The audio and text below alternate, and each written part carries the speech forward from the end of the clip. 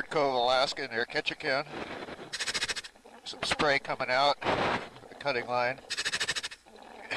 Pipeline comes down near Here's that. a pipeline as it makes its steep descent out of the facility.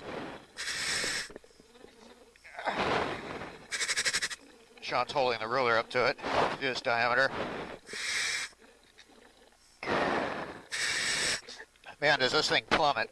And it looks like this is the end of the pipe. Kind of surprised to find it this shallow. I guess that's because the tide is way out this morning, which is a real benefit to us. Needless to say, they're processing today. See quite a discharge.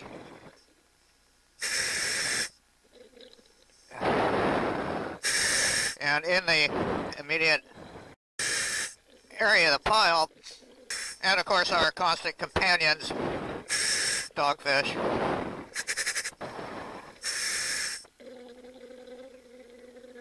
All right, you dogfish, out of here.